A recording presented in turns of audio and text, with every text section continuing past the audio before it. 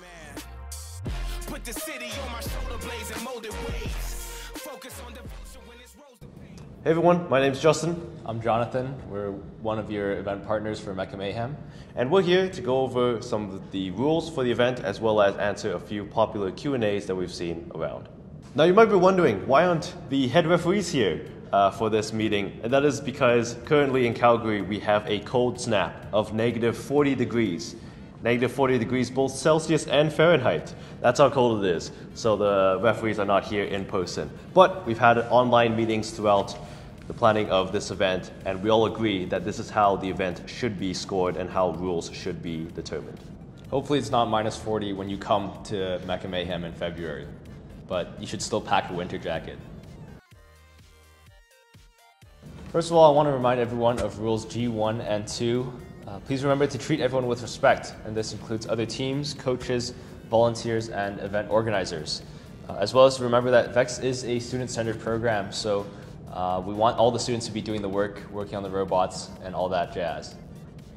If you happen to have any questions about a ruling, or perhaps a referee made a call that you don't really agree with, as per Rule T3, team members are permitted to appeal a ruling with the head referee while they're still at the alliance station. So if you see a call that's made and you disagree with it, make sure the head referees know before they move on to the next stage. For instance, at the end of autonomous, make sure the referees know, or at the end of the match, make sure that they know before they submit that score. Yeah, we won't be looking at any video recordings because it just takes too long and it's not part of the rules. Again, coaches, team members that aren't a part of the drive team or any adults are not allowed to provide input on those rulings. And just a heads up, the decisions that the head referees make are final. As with all VEX games, scoring is done after the match is finished. So once the score is all tallied up, the scorekeepers will show each team the score. If you do have a question, please let the scorekeeper know and he'll tag down the head referee who will take a look at the final score. Keep in mind that once the score is submitted, it is final. Now let's go over some specific game rules for VRC over-under and how our head referees will be making those decision calls. The first one, of course, is match loading. How do we properly match load these tri-balls into the field correctly and safely? Well, we want to make sure that the referees see a clear effort for only one tri-ball crossing the barrier of the arena at a time. We'll put on an example right now on the screen. Again, you can see in the video that the teams are putting in one tri-ball at a time after another. We do not want to see teams rushing, throwing tri-balls, or imparting any sort of velocity onto these tri-balls as they are being put into field and put into play. Throughout the competition, we may see an effort for teams to block the opposing alliance's tri-ball match loading. So, again, please be careful when you put your hands into the arena that you're making sure you're doing so safely. Competitors, I know it's easy to get enthusiastic and excited during the match, but incorrect match loading will void your skills attempt. So please make sure you follow the rules. Now let's move on to possession. What does robot possession actually mean? For most robots, you'll see a design where robots are designed to push the tri-balls into goals. Again, the referees and inspectors will be making sure that these pushers are not concave.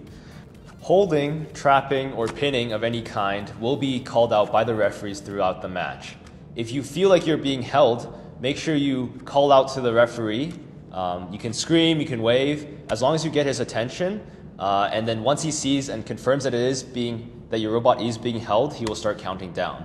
If you're not being held, the referee will tell you and inform you that holding is not happening. If you are trapping another robot, you have 5 seconds to back off. Once you do back off, you must back off one full field tile's worth and back off for at least 5 seconds before you can engage again. If you engage in trapping before then, the countdown will continue from when you initially released. For autonomous period, there are some violations to be careful of. Firstly, you want to make sure that you do not cross the autonomous line, that you stay in the zone that you started in, and that there is no match loading. Be careful of contact with other robots, and any violations that you feel might be happening during autonomous will be covered by a case-by-case basis. Let's talk about my favorite part of this game, climbing. As per SG11, you cannot touch the team's opposing alliance if they are contacting the climbing bar. So please be careful when you're in that area during those last 30 seconds, because it may result in a major or minor violation, depending on the severity. You might get DQ'd. Don't do it. Don't do it. Just be safe. Yeah. So the nature of this game is very interactive. You're going to be bumping around a lot, but we're going to be looking out for tipping. Intentional tipping will result in a violation. Again, this is a very contact-heavy and defense-heavy game, so please be careful when you're driving your robot and be aware that your robots will have contact throughout these matches. Friendly reminder to plug in the controller on the left or right ports. Do not plug the controller into the center. It will not work. So just a quick reminder that when you start your match, each team starts in their own respective offensive zones, highlighted here by red and blue. When you start, make sure your robot is touching the tiles, not touching anything else, as well as contacting your preload. Your preload is the red or blue colored tri-ball respective to the alliance that you are on. So just be aware that there is a game manual update coming out on January 30th. So the things that we say in this video, if the new update addresses a change to that, please know that we are following the change and not what happened in this video.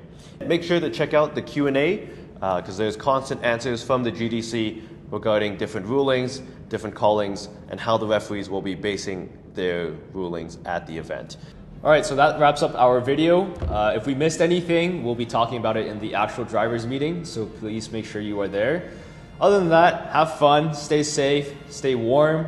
It's gonna be a great event. Anyways, make sure to come see Justin and I during the event. We'll be happy to say hi. And we look forward to seeing you at Mecha Mayhem 2024. Good luck, have fun, and have fun. and have fun. All right, see ya.